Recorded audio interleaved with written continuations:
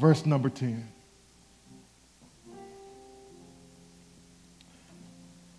Here's how it reads. I rejoiced in the Lord greatly. Now at length you have revived your concern for me. You were indeed concerned for me, but you had no opportunity. Not that I am speaking of being in need. For I have learned in whatever situation I am to be content. I know how to be brought low, and I know how to abound. In any and every circumstance, I have learned the secret of facing plenty and hunger, abundance and need. I can do all things through him who strengthens me. Yet it was kind of you to share my trouble. And you Philippians yourselves know that in the beginning of the gospel, when I left Macedonia, no church entered into partnership with me in giving and receiving except you only. Even in Thessalonica, you sent me help for my needs once and again. Not that I seek the gift, but I seek the fruit that increases to your credit. I have received full payment and more. I am well supplied, having received from Epaphroditus the gifts you sent, a fragrant offering, a sacrifice acceptable and pleasing to God. And my God will supply every need of yours according to his riches and glory in Christ Jesus. To our God and Father be glory forever and ever. Amen. Greet every saint in Christ Jesus. The brothers who are with me greet you. All the saints greet you, especially those of Caesar's household. The grace of the Lord Jesus Christ be with your spirit. The word of the Lord. Jesus, you're the center of my joy.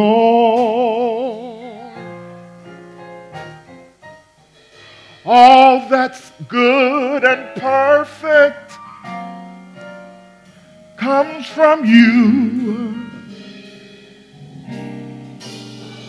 You're the heart of my contentment, hope for all I do. Jesus, you're the center of my joy. I'm going to say that again. Oh, Jesus, you're the center of my joy.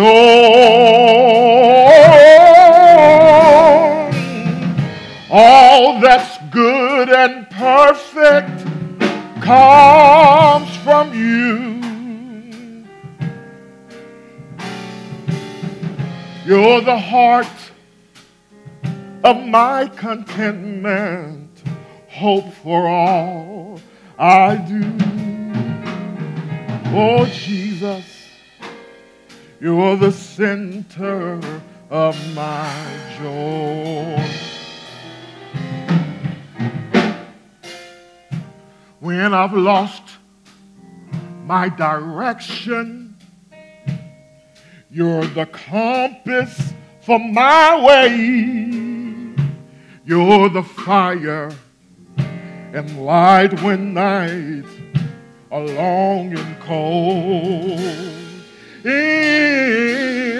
In sadness, you are the laughter that shatters all my fears. When I'm all alone, your hand is there to hold. Oh, Jesus, you're the center of my joy.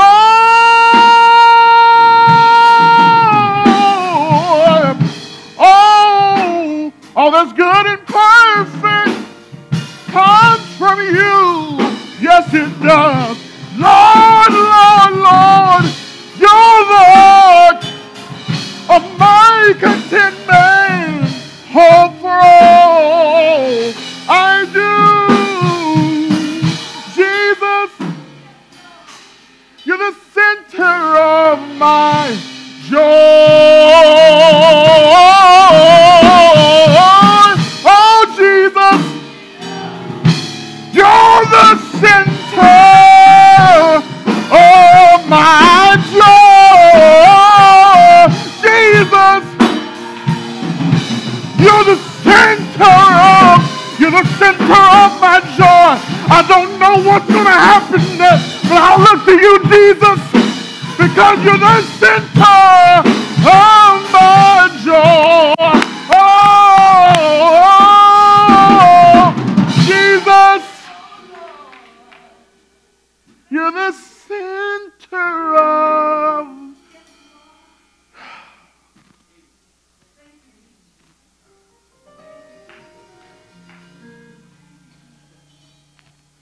You are why I find pleasure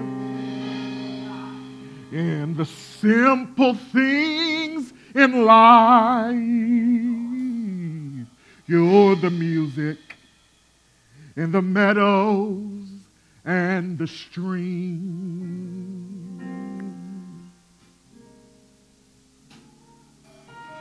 The voices of the children, my family, and my home. You're the source and finish of my highest dreams. Oh, Jesus, you're the center of my joy.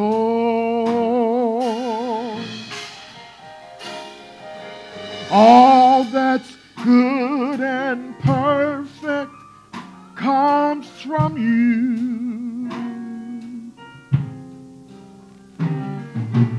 You're the heart of my contentment, hope for all I do. Jesus, Jesus, you're the center of my joy. Oh, Jesus.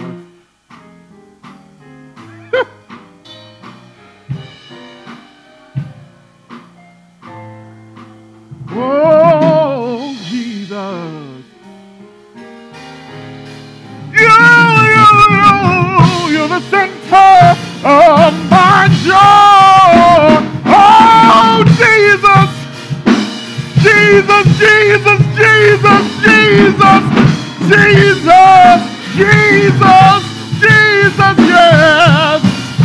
Jesus, you're the center of my joy.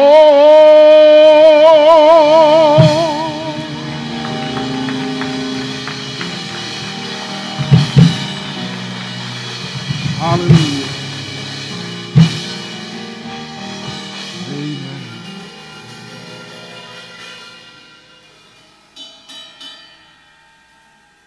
And that's how Paul begins this letter, this last section of Philippians, with joy. He says, I rejoiced in the Lord greatly. He begins this final section the same way he began this letter of Philippians, with this theme of joy. Let me remind us of some ways Paul has talked about joy in this letter. In chapter 1, verse 4, he assures the Philippians that he prays for them always with joy. In chapter 1, verse 18, even though some are proclaiming Christ from impure motives, he says that he still rejoices nevertheless because Christ is proclaimed. In chapter 2, verse 2, he asked this Philippian church, he says, complete my joy by being of the same mind and having the same heart. In chapter 3, verse 1, Paul tells this Philippian church to rejoice in the Lord.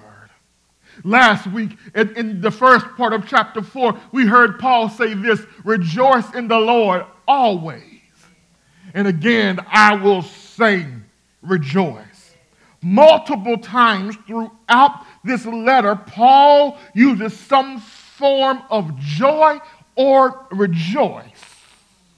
Friends, this Philippians book is a joy-filled letter. And so here in this final section of Philippians, Paul first of all begins verse number 10 by stating his appreciation for their concern. He begins first of all with his appreciation for their concern. Verse 10, we see Paul's cheer, his cheer. He says, I rejoiced in the Lord greatly. And as I've stated already, joy has filled this letter. And I believe Paul is demonstrating to the church that no matter what your circumstance or situation in life may be, you have a reason to rejoice. Friends, I think that's not just a word for the church at Philippi, but I think that's a word for the Bridge Church on this Lord's Day. That no matter what may be going on in your life right now, you have a reason to rejoice. Oh, help me out, preacher, because you don't know what's been going on. You sure? I've got a reason to rejoice. Let me give you a few. He let you see another day that was not promised. He's blessed you with a reasonable portion of your health and strength. Yes, friends, you have a reason to rejoice. Eyes to see, ears to hear, a mouth to talk, hands to feel, legs to walk. You have a reason to rejoice. If that's not enough, Paul says, let me give you the primary reason that you can rejoice in the Lord. In any and every circumstance, you can rejoice. It's in the text. He says, I rejoiced in the Lord. I rejoiced, here it is, in the Lord. Friends, Paul is letting us know that no matter what is going on in your life, the source of your joy is Jesus. He's not only the source of your joy, but he's the sustainer of your joy.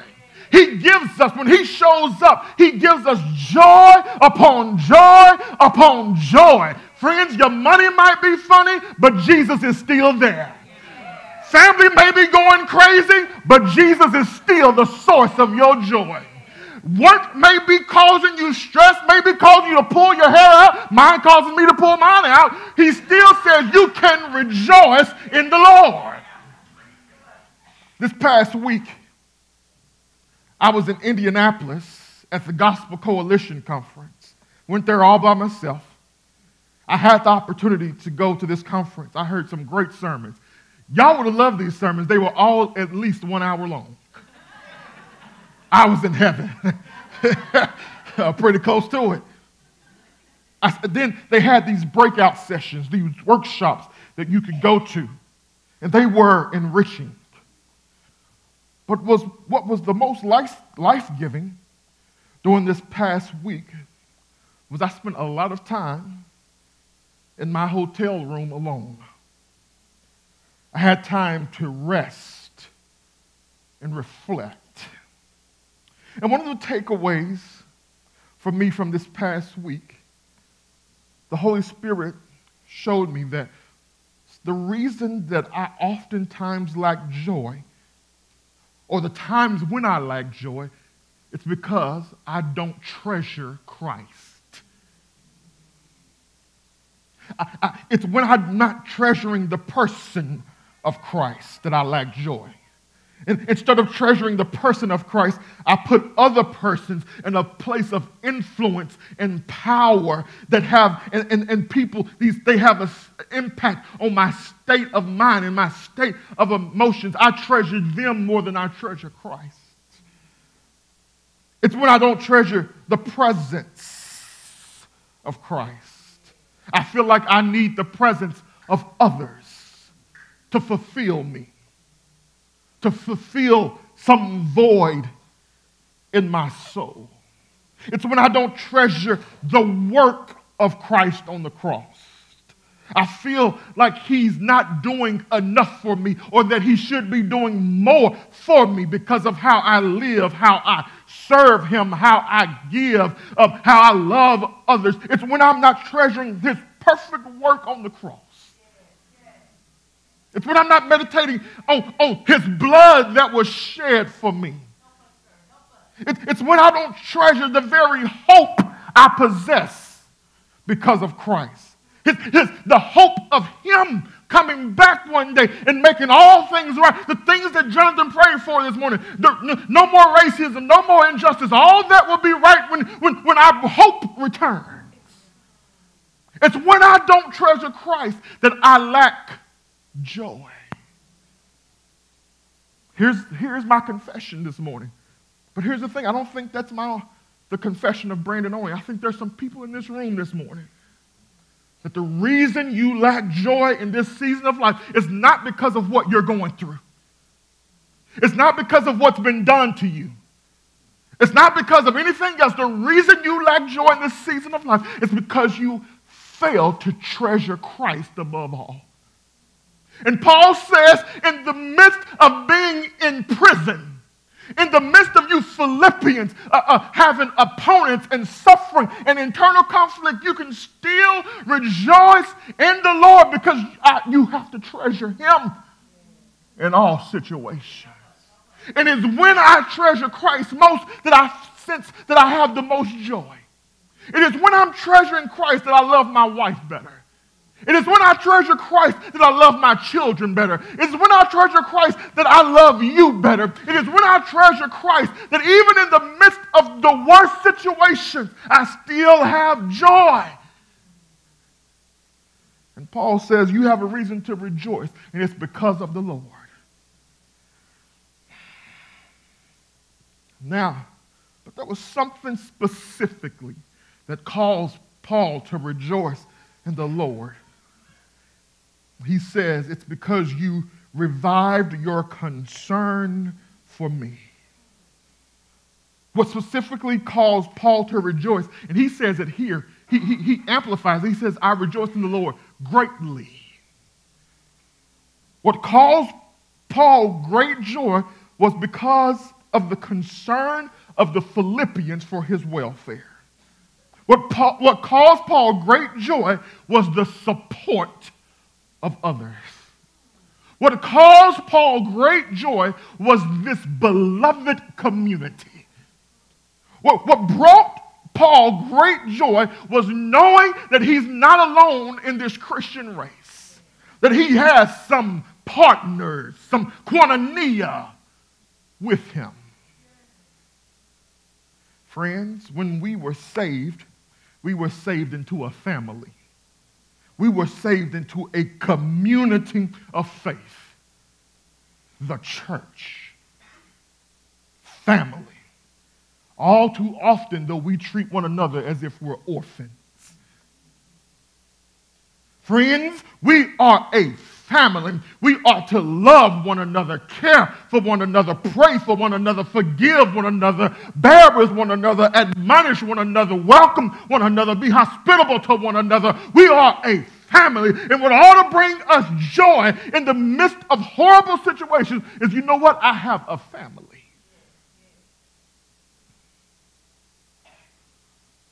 And I think it's about time that we all renew and revive our concern for one another.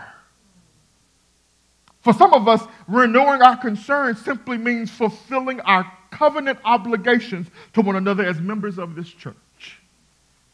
For some of us, renewing and reviving our concern for others means that we need to find some tangible means by which we can express our love toward our brothers and sisters in Christ. When we love one another, when we are concerned for one another, it has a way of bringing great joy. So Paul says, let me share with you my cheer. But then in verse 11, he shares with us his contentment. his contentment. He says, not that I am speaking of being in need, for I have learned in whatsoever situation I am in to be content. Paul begins verse 11 with a qualification to what he just said in verse 10. When Paul brought up the concern of the Philippians could have understood it to mean that Paul was in need then, and he wanted them to be even more concerned about him now. And Paul is saying to them, that's not the case at all. Rather, I've learned to be content in whatever situation I'm in. Friends, what does it mean to be content? It means to be satisfied, sufficient, adequate. Contentment is the attitude of the fully satisfied person. To be content is to be ready to accept whatever God gives or whatever God takes. To be content is to be at peace with whatever one's situation in life may be. Paul teaches us something crucial about contentment. Notice he says, I've learned to be content. This was a part of his discipleship.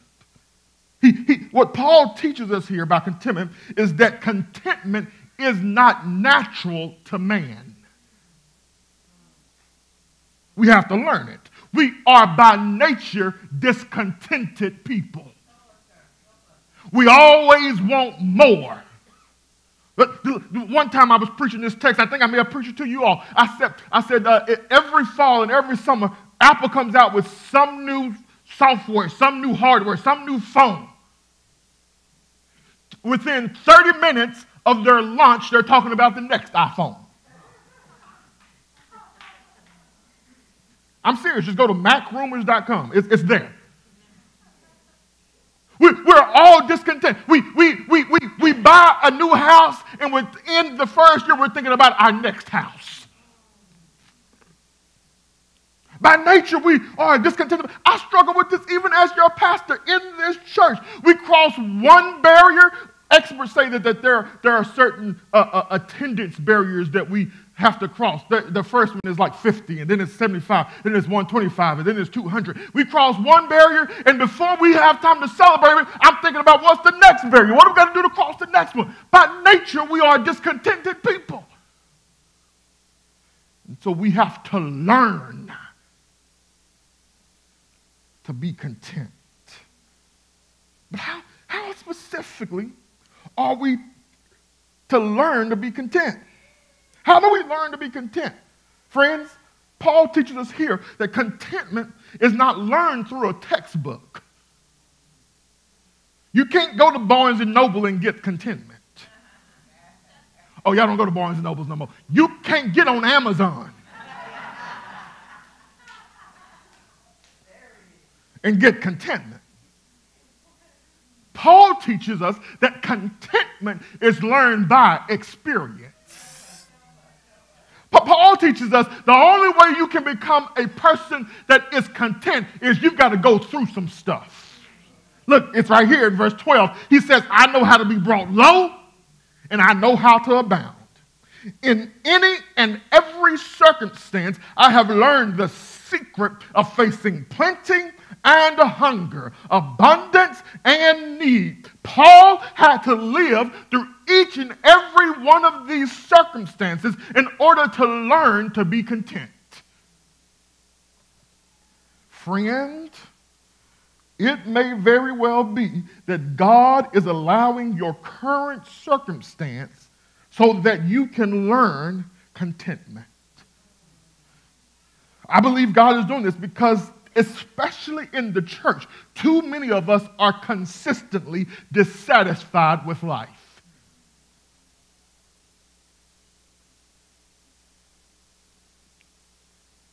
Just think about the number of biblical and Christian counselors there are. I encourage you just to do a Google search right here in Wichita. They probably could fill up this church. this building, this room. So I believe God sends certain circumstances our way in order to show us that satisfaction is found in Christ and Christ alone. See, you cannot put the source of joy into situations, because situations always change. If you want to be a person that's always full of joy, you have to put your hope in something or someone that is unchanging. In Christ. Because he is God. He's immutable. Just big word that just simply means he's unchanging. He's the same yesterday, today, and forevermore. So I think we ought to be careful. I'm not saying don't ever pray about this, but I think we have to be careful about always praying and asking God to change our circumstances. Sometimes God refuses to change our circumstances because he's using our circumstances to change us. Woo, tweet that somebody. Let's move forward. Paul shares with us his cheer and his contentment in this appreciation for their concern. But then he shares, before he leaves this section, he says, let me give you my confidence. He shares with them his confidence. And not only does Paul show us how he learned to be content, but he also shows us the power that enabled him to be content in every circumstance. Verse number 13, I can do all things through him who strengthens me. Now, let me help us out here, because I want us to know our Bible. And too many times we as Christians are guilty of quoting scripture and using it out of context. Let me see if y'all remember. Whenever you take the text out of context, all you have left is a. So you've been conned into thinking that you can just quote this verse and you will win your track meet.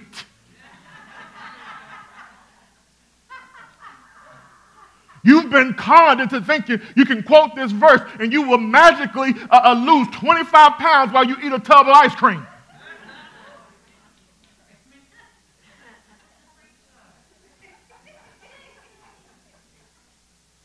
When Paul says, I can do all things, the all things that he's referring to is everything he just said in verse 12.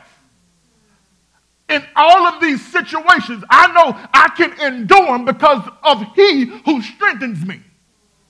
That's what this verse is about. It's about contentment.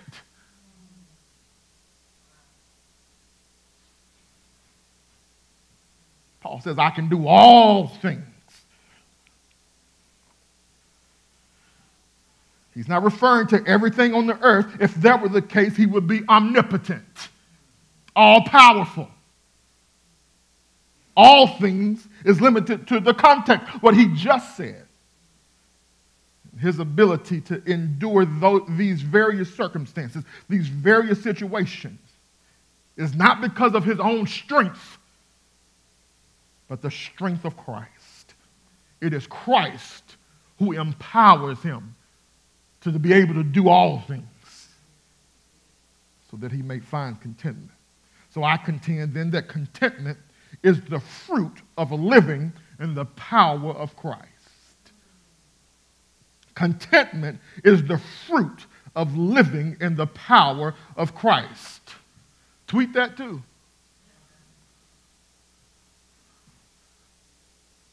Which means then the negation of that is when I'm discontent, it's meaning that I'm not living in the power of Christ, but rather I'm living in my own power.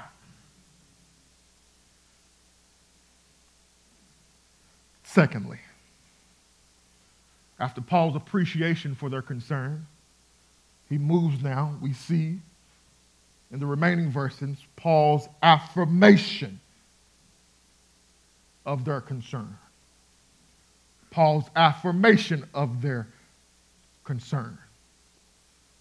First of all, in this affirmation, he shares that this was a commendable partnership. Verses 14 through 16. He shares about this commendable partnership. Verse 14. He says, it was kind of you to share my trouble. That word kind means good or well. It's almost as if he's congratulating them or patting them on the back. He's affirming that they did a good thing and partnering with him in his time of trouble and affliction. It's almost kind of like bad grammar. You did good. He commends them about their partnership. Let me put a pin in my manuscript right here. Notice what Paul says. He says it was good, it was well, it was kind of you to share my trouble.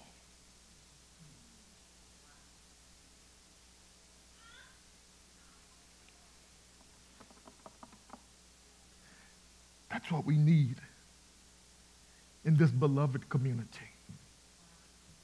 We need to be willing to partner, to share in one another's troubles, sufferings, afflictions.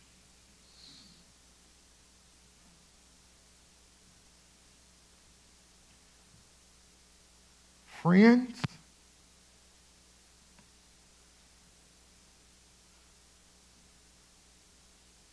it's okay to suffer. And just because you're suffering doesn't necessarily mean you did something wrong.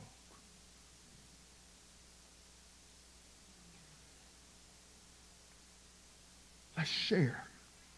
Let's partner with one another in times of trouble, affliction, suffering. That's all. Paul says he commends them on their partnership because they were an exceptional partner.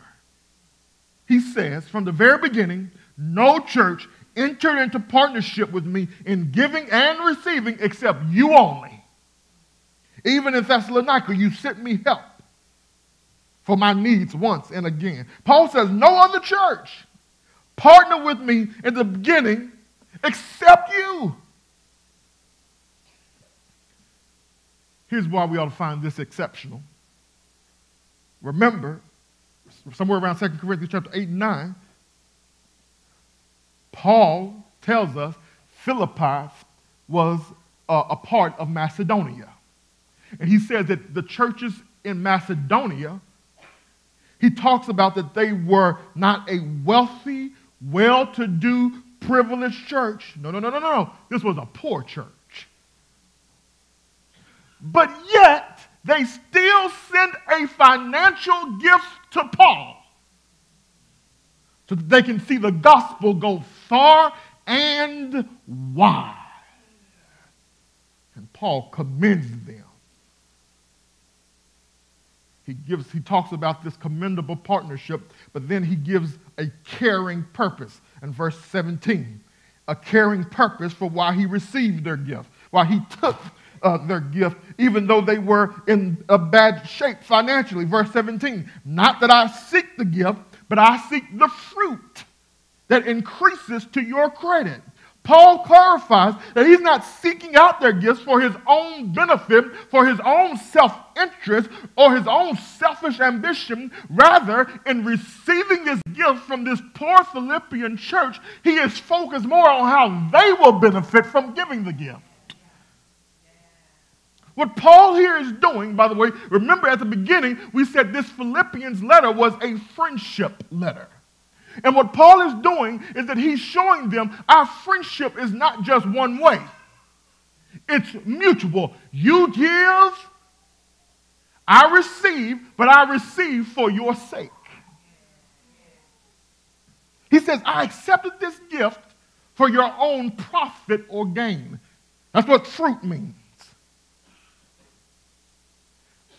Their gift was evidence of their relationship with Christ and their commitment to the mission of Christ. Their gift was evidence that God was working in them and through them. And for this reason, Paul accepts their gift. Friends, this is an important lesson. This is the part of the message that I did not want to preach because this is convictional for me. Oftentimes, I don't want to accept gifts from y'all.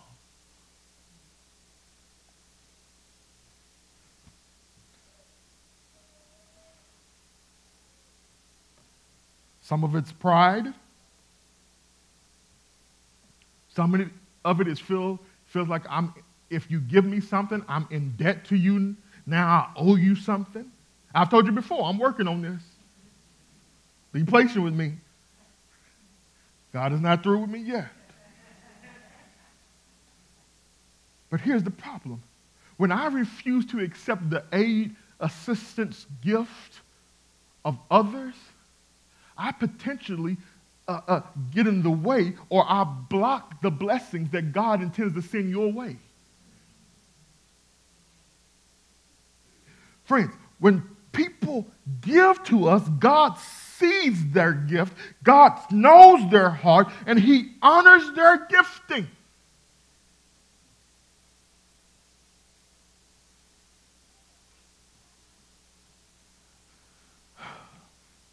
When a believer gives, God rewards them either here on earth. Let's balance this out, because y'all have heard enough from prosperity preachers who have told you giving you're going to be and you'll receive here on earth. That ain't always true. Sometimes God withholds His blessing for eternity. That's why He says, great is your reward in heaven. Sometimes God will bless you immediately here on the earth, but sometimes He waits and says, I'm going to give it to you in heaven. So friends, let's humbly receive the assistance of one another, if for no other reason, for the benefit of the person giving. Finally, in this affirmation of their concern, He gives them a comprehensive promise.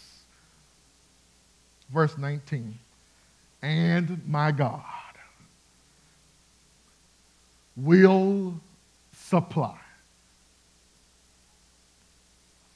all of your needs according to His riches in glory in Christ Jesus. To our God and Father be glory forever and ever. Amen. Paul knows that this is a needy church. They're in poverty. But yet they did not use their financial situation as an excuse not to partner with Paul for the sake of the gospel. Their poverty was not an impediment to gospel generosity. So Paul assures this church at Philippi that his God, this God of all sufficiency, will supply every one of their needs. Friends, God takes care of His own. And Paul is certain of this. Friends, I could testify on and on and on about the faithfulness of God.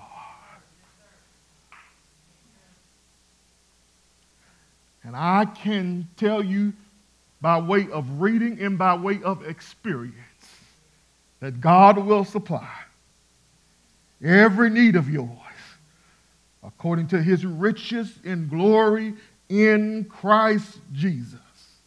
Did I tell y'all what happened to me a couple of weeks ago? When I went to just outside Atlanta. Did I tell y'all? Say no. Good. So I've been tired, y'all. Some of y'all like, what? Tired. Get some culture. I've just been tired. And so the Southern Baptists, since I'm a church planter, they said, hey, we want you to come up to our headquarters for this orientation. And so they brought us up there. They paid most of the expenses. They flew me there. They put me up in a hotel. God showed me a lot of favor. Everybody else had to share a room. I got my own room. Is the Lord not good? Yes, He is. Yes, Lord. Oh, man. I'm not going to tell y'all what I told them to get that room. Ask me at the back. And so they put me up in the hotel, and they fed us well. I mean, food upon food, snacks upon snacks. They even took us glow golfing. No, not glow golfing, to Top Golf. There it is, Top Golf. I can't tell you what it is because I did not go. I was tired. So anyways, I get there. So I'm just going to tell y'all, don't y'all tell anybody else. And if you listen to this on podcast, don't you tell nobody else either. I really didn't want to be there. I was tired. I got all these children at home. You know, I really don't have time for this. I don't want to be here. They call this Sin Network orientation. It's for new church planters. I'm like, y'all, I've been doing this for almost 4 years. You 4 years too late. So my attitude wasn't great. I did not want to be there. I was not content. And so, anyways, I'm like, you know, I'm bad, y'all. Ain't it bad? These folks done pay for everything. And I'm just up here just complaining and angry. I get there, and so Jesus dealt with my shame. And so I get there, and we're having a good old time. At least some of them are. And the president of what they call the North American Mission Board, Sin Network, he pulls the guy who was running the thing to the side. The guy is telling us this. He comes back to the stage. He says, Dr. Ezell just came to me. That's the president. And he says, you know what? I really would love to bless these church planters. They are just on the front lines of everything. And so I want to bless them. I'm like, oh, it's church people. How you going to bless me? Because normally it's some chicken, you know, or something like that. That's what church people do. When they say they want to bless the pastor, they give us some chicken. Hey, I'll take y'all's chicken, by the way. Lord have mercy, because it's hard out here for a preacher, so I will take your chicken, okay? So anyways, he says, I want to bless them. And so they go talk to the comptroller, the money man, and they say, we're going to bless every one of y'all with $500. Woo! I just got content in Jesus.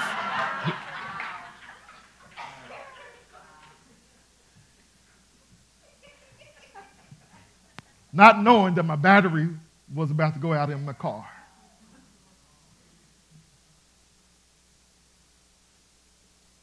Not knowing that I was going to have all these unexpected expenses.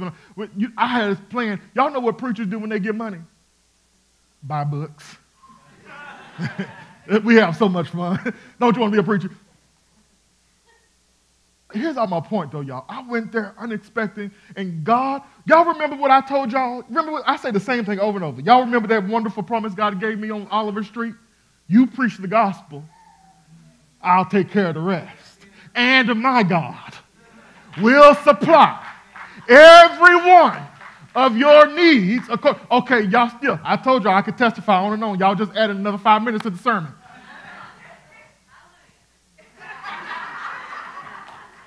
Hey, 2014, roughest year of my life, our marriage, everything. And so you know what I do? So God is working on me.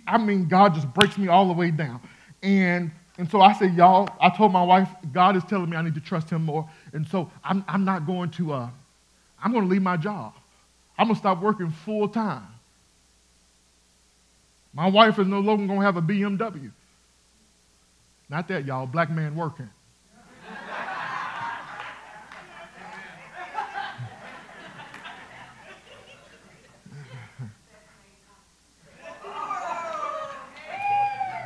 I got the mic. It's my turn. And so here's the thing. Bill still got to get paid, though. All I know is I heard God's voice telling me, trust me. I still got a mortgage to pay, still got a light bill to pay, still got car notes to pay, still got gas that needs to be paid. I still got children that eat me out of house and home. I still got bills to be paid. And so, Lord, how am I going to do this? I cash out my 401k.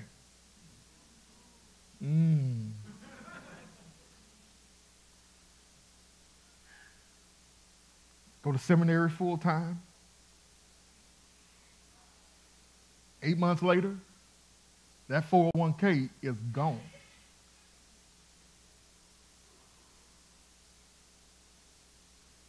During this time, I'm finishing up seminary, and I'm talking to this church in Wichita who's asking me to come plant a church. I'm broke. I'm in debt. Don't know anybody in Wichita. But God keeps opening these doors to come to Wichita. During this time, remember, I heard God's voice tell me, trust me. Here's what happens. My wife is over there. She will tell you this. She goes to the mailbox. A note from a former member of the church we went to, a check is there for $1,000. Here's the thing. That came right when I didn't know how our mortgage was going to get paid.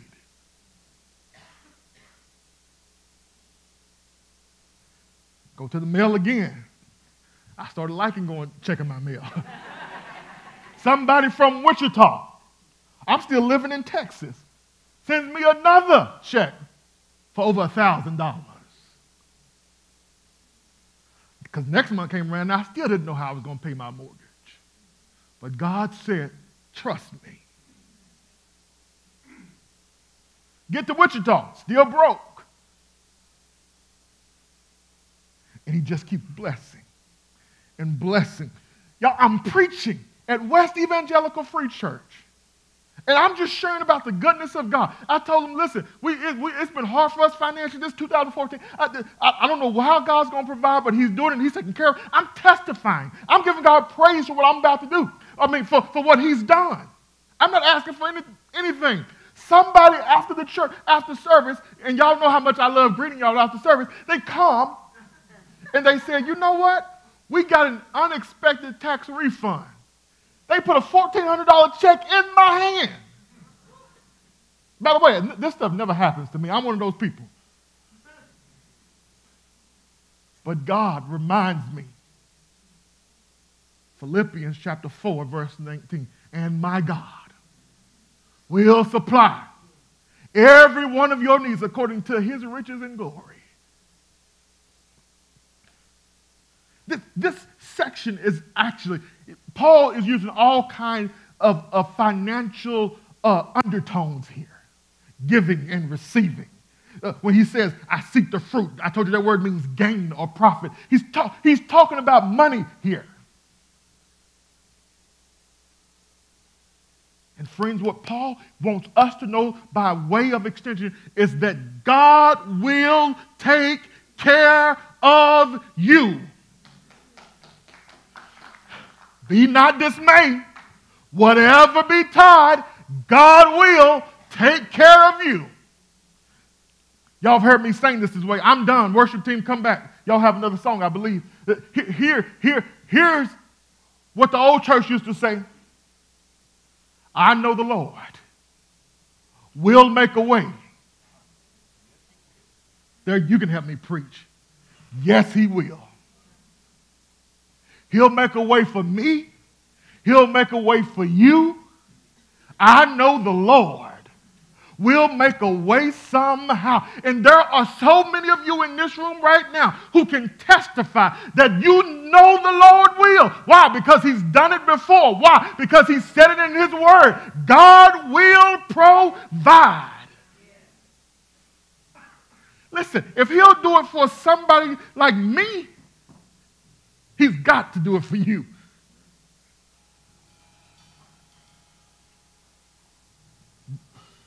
He says, God will supply all of your needs according to his riches and glory. Look, notice what Paul does. Paul knows that they are poor. And he reminds them that their God is rich. Here's the good news. Here's the shout, and then we're done. When Paul says, according to his riches and glory, here's the shot. Let me show you. If you come to me after service and tell me about a need you have, if I'm able, I can only supply your need according to the resources I have in Bank of America, which are very limited. If you go ask your mama, your daddy, your brother, your sister, your cousin, if you go ask one of your friends if they can help supply your need, meet some need, they can only do it according to the extent of their resources. It's limited. But Paul reminds us that God is able to supply every one of your needs according to his riches and glory. Maybe the reason you ain't shouting right now is because you forgot that his riches are inexhaustible. His riches are inestimable. His riches never run out. His riches never depreciate. His riches, you don't have to worry about them ever being affected by the stock market. You don't ever have to worry about his riches being affected by the value of the dollar, because his riches never run out. That's the God we can trust. Let's stand to our feet. Our hope, our contentment is in Christ alone. If you are here today, we want you to know this hope we have, this person of Jesus Christ. If you are here today and you have not yet trusted in Jesus Christ as Savior for forgiveness of sins, we urge you, we plead with you, don't wait, don't hesitate, don't delay. Trust in Jesus today. Put all your faith, your hope, your reliance, your confidence in Christ and Christ alone. No one else can make you right with God. No person, no amount of good works or good deeds. Only Christ alone is able to save you from the holy wrath of God. How do you do that? Trust in him. Believe that he was the Son of God, died your death, took your penalty on a hill called Calvary. He died on a cross, was buried, and rose on the third day. And the Bible says if you believe, you will have eternal life.